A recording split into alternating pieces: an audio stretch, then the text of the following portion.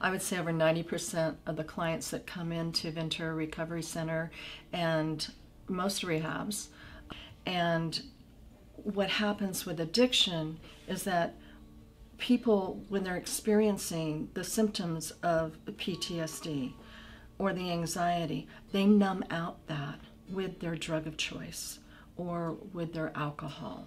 And so they end up getting into a very numb state and never really dealing with the feelings of that trauma. And so what happens is that trauma then gets stuck in the body.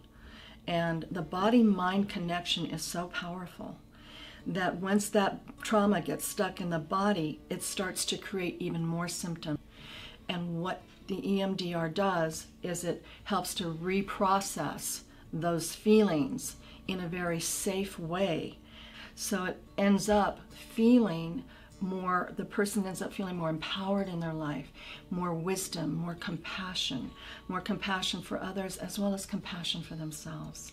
And they end up having this divine wisdom that we all have. That's a major component of EMDR, is the concept that we all have a well-being, a divine wisdom inside of us that gets blocked by the trauma.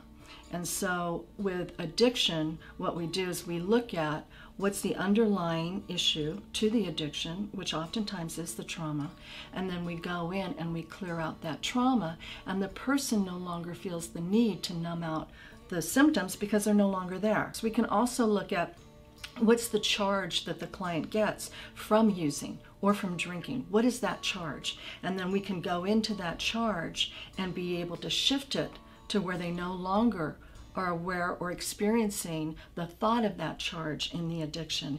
And then we can look at how good does it feel to be sober and clean. And then I'll do some EMDR around that to make that feeling even that much more solidified in their day-to-day functioning.